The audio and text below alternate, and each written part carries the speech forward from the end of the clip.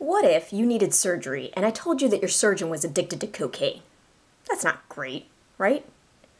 What if I told you he was a pioneer in his field, a leader at a world-renowned medical center? He'd take meticulous care of your incision site and... You're still hung up on the cocaine thing, aren't you? Well, let me introduce you to William Stewart Halsted. And don't worry, he hasn't performed a surgery in over 100 years, so I'm guessing he's not available right now.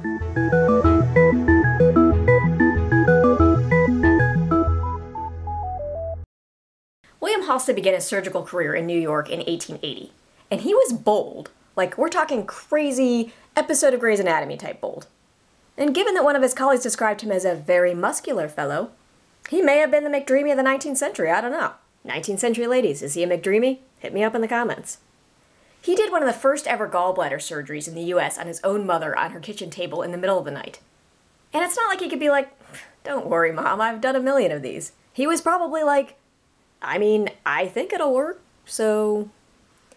He also gave his own sister a blood transfusion of his own blood.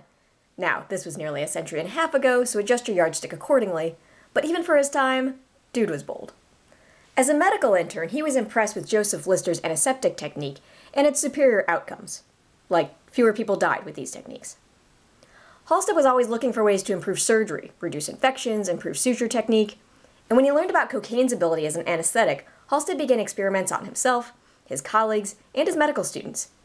While this tinkering eventually increased use of local anesthetics, especially in dentistry, it unfortunately had another, not terribly unexpected outcome: cocaine addiction for Halsted and many of his colleagues. This nearly ruined his career, and it did ruin the careers of most of his colleagues.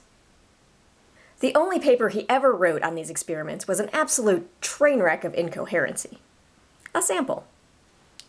Neither indifferent as to which of how many possibilities may best explain, nor yet at a loss to comprehend, why surgeons have, and that so many, quite without discredit, them, could have exhibited scarcely any interest in what, as a local anesthetic, had been secondary reputation declared several months ago, especially that greater part of a somewhat comprehensible paper, which poor health disinclined me to complete. At least he got that last part right. After failed attempts to kick the habit, he spent several months at a mental health facility where they treated him for his addiction to cocaine. With morphine. So he's now addicted to morphine. But he's, still really good at what he does. So he's invited to work at the newly opened Johns Hopkins Hospital in Baltimore. He's absolutely meticulous in his work, dedicated to incision cleanliness, careful tissue handling, controlling bleeding. Talk about OCD. Well, this seems like exactly what you'd want in a surgeon now. At the time, he was so meticulous that his colleagues would often get impatient with him and dubbed a Halsted to be a procedure that took longer than was absolutely necessary. He actually accidentally made operating with gloves on a thing when all that cleanliness made his scrub nurse Caroline have a reaction to the antiseptic. Halsted had a pair of gloves made for her, and as it turns out, wearing gloves while working in an open body cavity is a really good idea for everyone involved.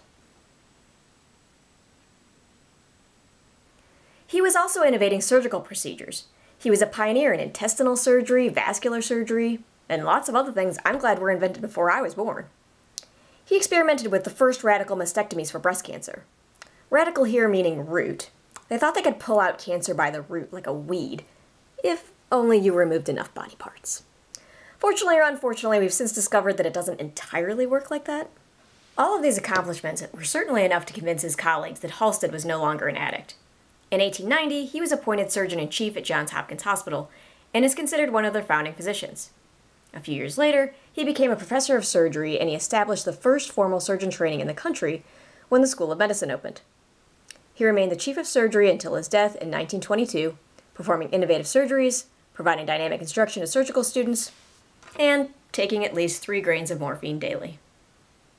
Thank you for joining me. If you'd like to know more about William Stewart Halsted or go down an internet rabbit hole on any of the topics mentioned today, check out the links below.